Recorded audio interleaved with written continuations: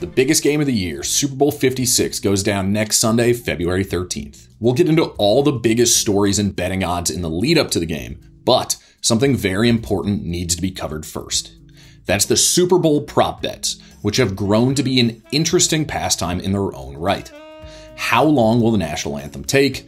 What color Gatorade bath will the winning coach have poured over him? And will Eminem's portion of the halftime performance need to be censored? You can bet on all these things and more with many of the best football betting sites. We'll break down our top 10 favorite props below and even give you some tips that could help you along the way. I want to thank MaximBet for providing all the props and odds you see used in this video. To place your bet on the Super Bowl with MaximBet, all you need to do is click the link in the description below. Number 10, length of the national anthem.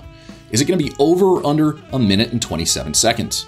Mickey Guyton, a multi-Grammy nominated artist, will be singing the national anthem. We've done some research, and Guyton has sung the national anthem before. In fact, we found 2 recordings. One of them clocked in at a minute and 25, and the other came in just under a minute 30. Will she change things up for the Super Bowl? Only time will tell. Or maybe like last year, someone will leak the performance time during her rehearsal.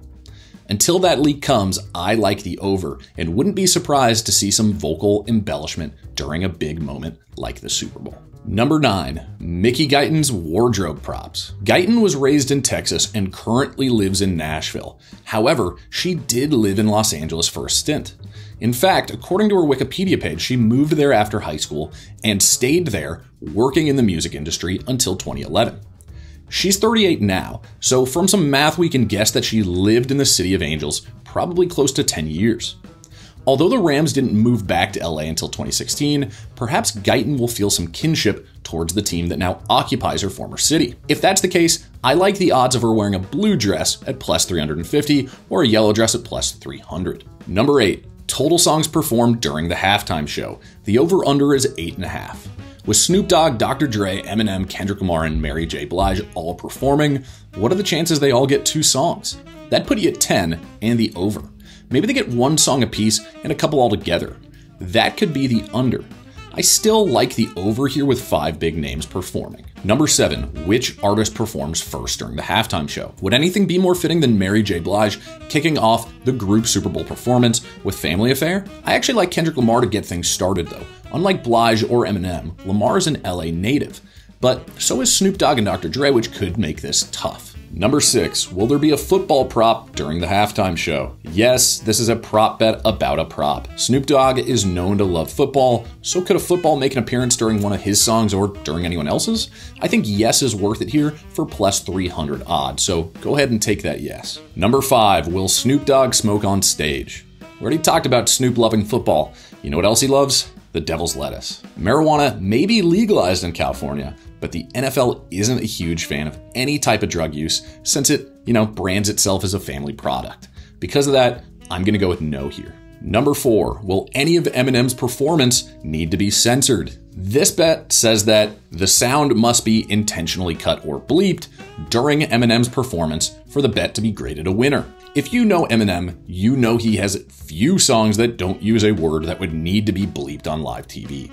The 49-year-old Slim Shady has mellowed with time, but yes is the favorite here for a reason, and I would go with it. Number 3, will Martha Stewart appear on stage with Snoop Dogg? Not gonna lie, this one is my personal favorite prop bet out of all of them. Everyone knows, or at least some should, about the longtime friendship between OG rapper Snoop Dogg and convicted felon/TV personality Martha Stewart. They even had a cooking show together on VH1. But will Snoop's SWC, his nickname for Martha Stewart standing for Skinny White Chick, make an appearance on stage at the Super Bowl? My wallet says no, but my heart wants it to be yes. So badly. Number 2, who will the Super Bowl MVP mention first in his speech?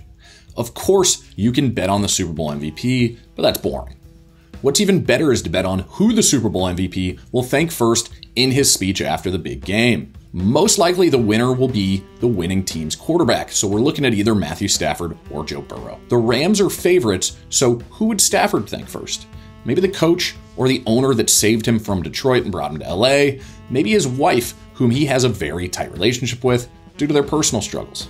If Burrow gets it, Maybe he thanks the city of Cincinnati since he's an Ohio native, and it would be the first Bengals Lombardi trophy ever. Just about every option is in play here, so really do some research. And at number 1, we have the absolute classic what color liquid gets poured on the Super Bowl winning coach.